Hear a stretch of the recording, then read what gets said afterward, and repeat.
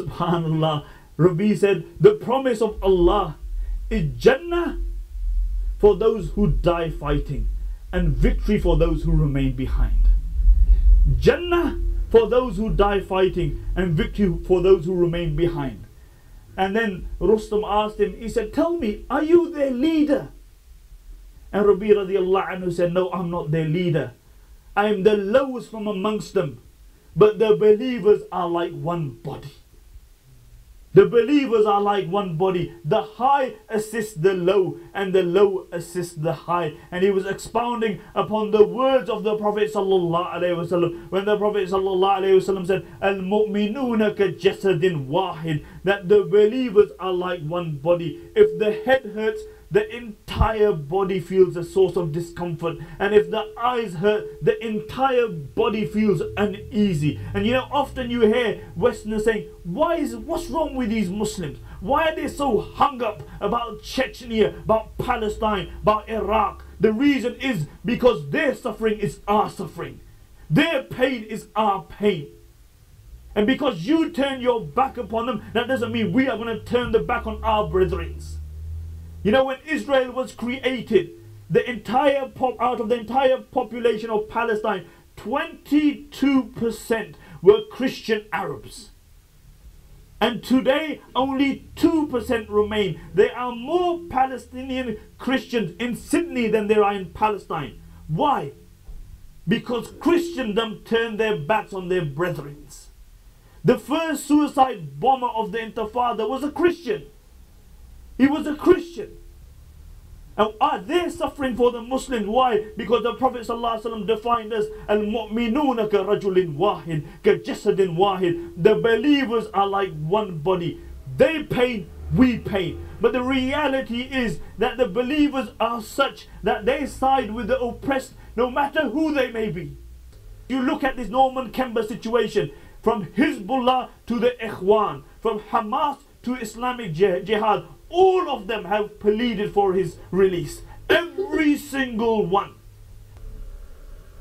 And then Rustam, he went back to his cronies and he had a council with them. And he said, have you ever seen a man who is more articulate and more confident than this man? Who was he speaking about?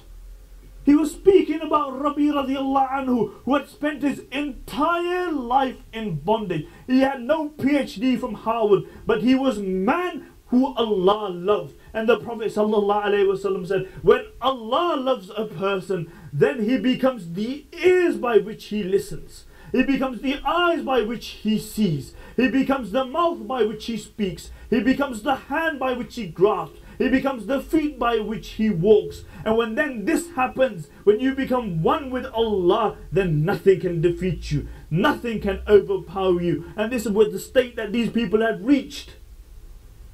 And this is why the believers need to make Allah theirs. Why? Because if you make Allah yours, if you make just Allah yours, then everything around you becomes yours.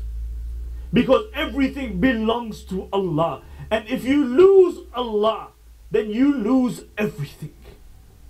You lose everything. And Rustam, he wanted to broker a deal with the Muslims, because Rustam had seen a dream that the angel had descended and it had taken the weapons from the hands of the Persians and he had given it to the Muslims. And he wanted to broker a deal. But his men around him insisted upon fighting. His cronies insisted that they fight. And then a battle ensued. And the battle raged for 5 days. 32,000 men were taking the superpower of the day on. Over 100,000 men. But these were true men. The reality is that even the women of that day were equivalent to 1,000 Muslims of today. And this is no exaggeration. In this battle there was a woman called Khansa.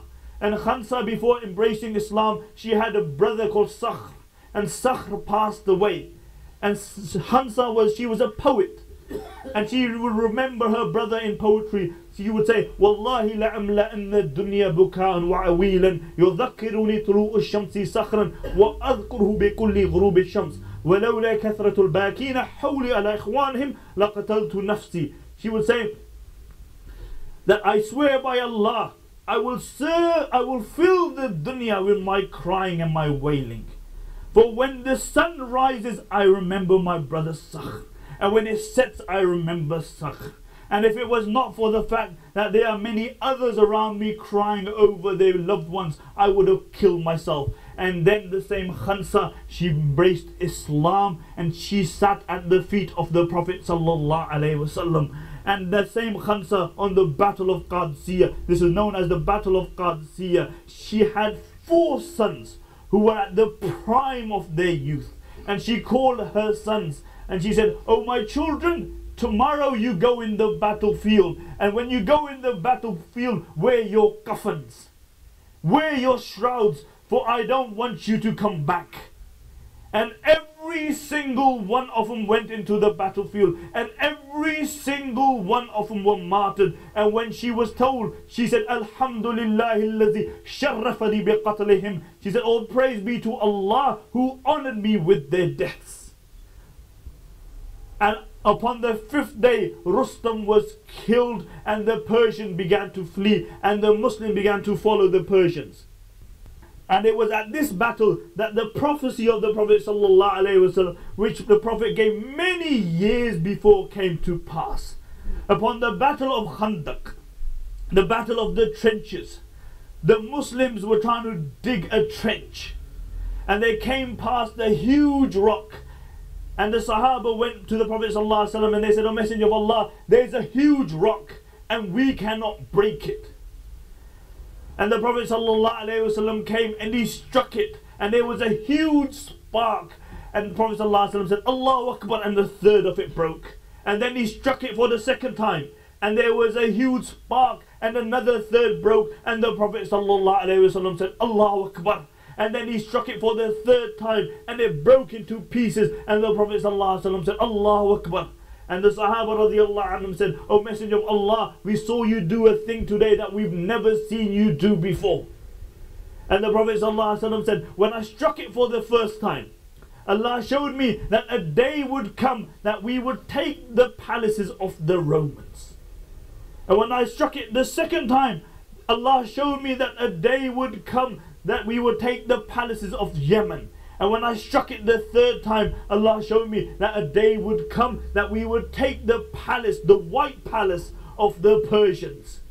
And after this battle, Sa'd ibn Abi Waqqas radiallahu anhu, he walked into the White Palace, and he remembered the prophecy of the Prophet sallallahu alaihi wasallam, and he walked in barefooted, and he gave the adhan. And the Zoroastrians had a fire which was on for 1200 years.